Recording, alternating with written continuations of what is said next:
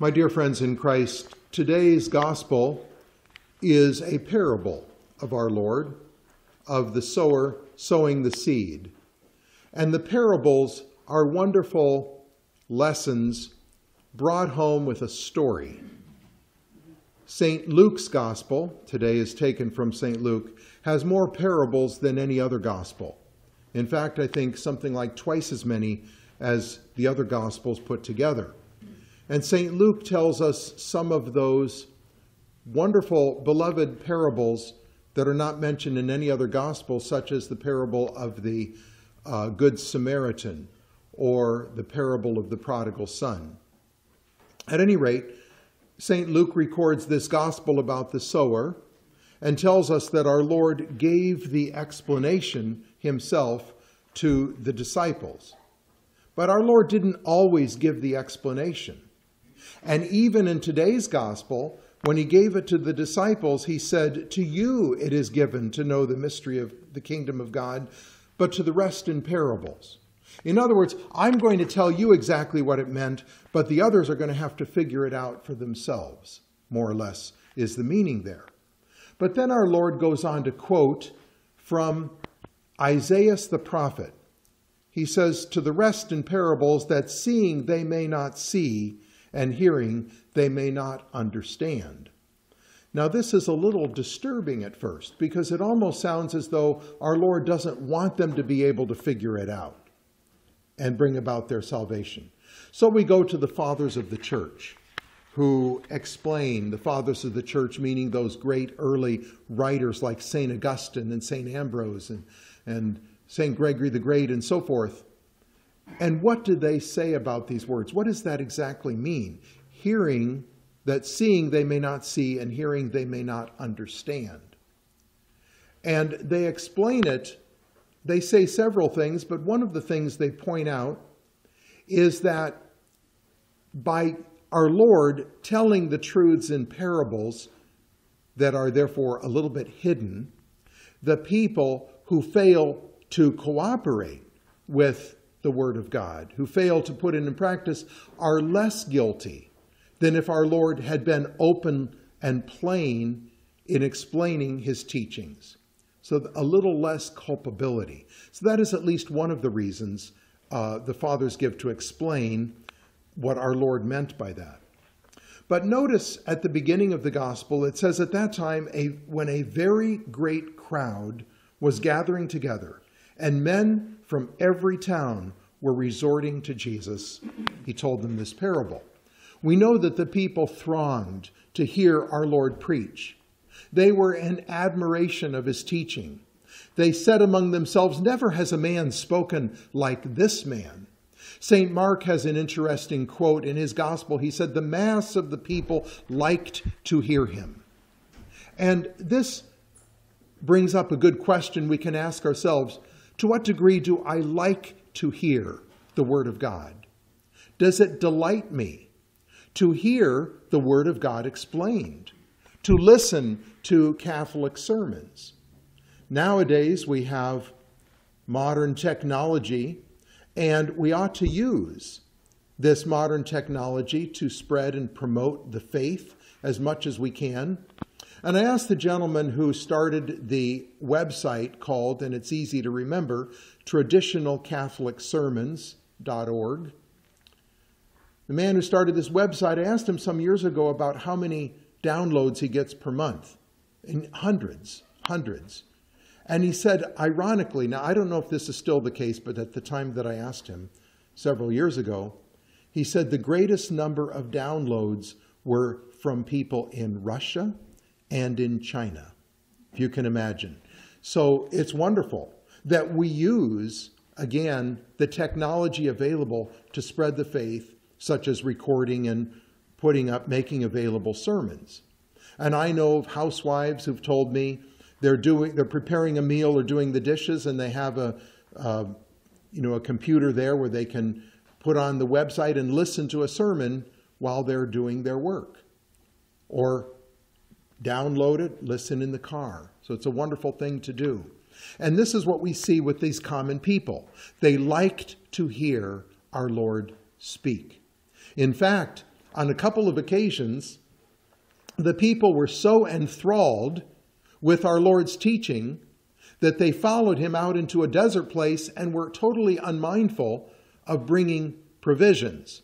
And so our Lord had to multiply the loaves and the fishes to feed the multitude on 2 different occasions, thousands of people, because he did not want to send them away fasting, as our Lord said, lest they faint in the way.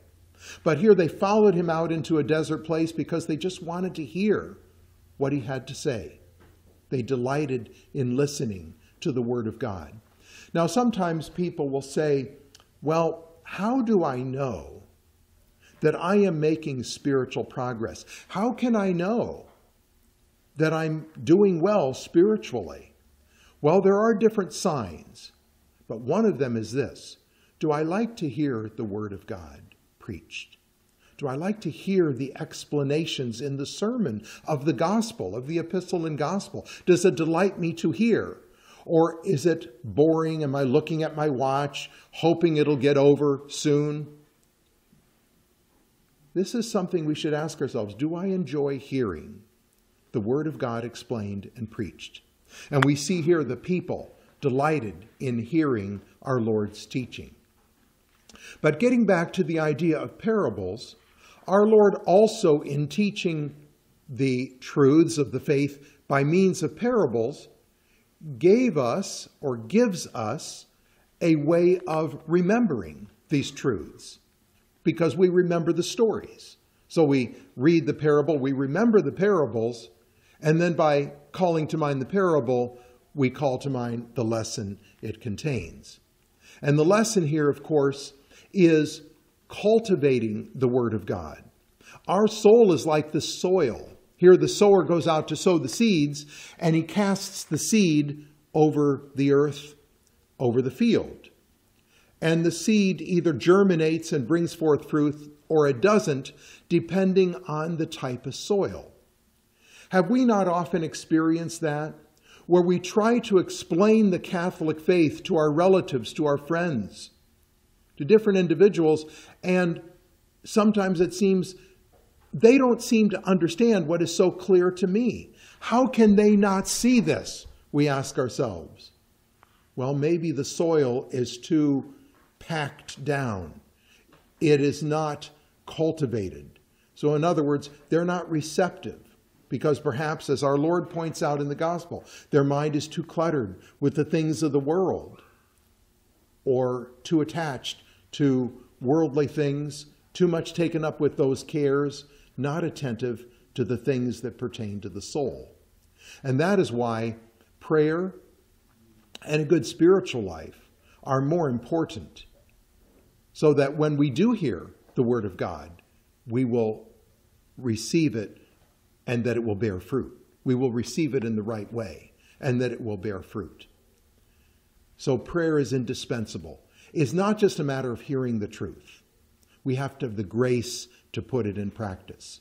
And so when you strive to explain to someone else, say a Novus Ordo Catholic, about the truths, about the errors of Vatican II and the truth of the traditional Catholic faith, remember to pray for those individuals.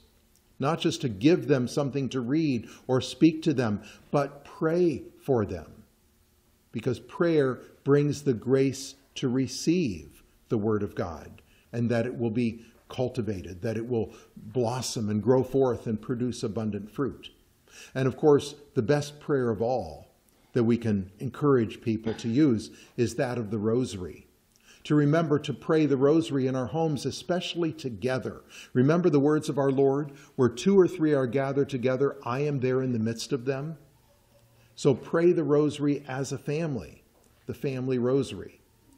And this will be especially a means of obtaining grace to not just hear the word of God, but to put it in practice in our lives. We want to be like that soil that produced 30-fold, 60-fold, 100-fold, that produced abundant fruit because it was fertile ground, and not like that on which the seed is trampled underfoot or has the thorns, etc., or the rocky soil, and it doesn't produce fruit.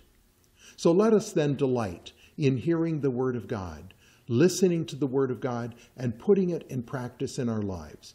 Remember that, as St. Paul says, faith comes by hearing. And our Lord told the apostles, go forth and teach all nations. This is something we say to Protestants who are so glued in on the Bible, and of course their own false interpretation of the Bible, is that our Lord didn't establish a Bible reading church. This is not in any way disparaging the written Word of God, which we use and preach and read in the Mass.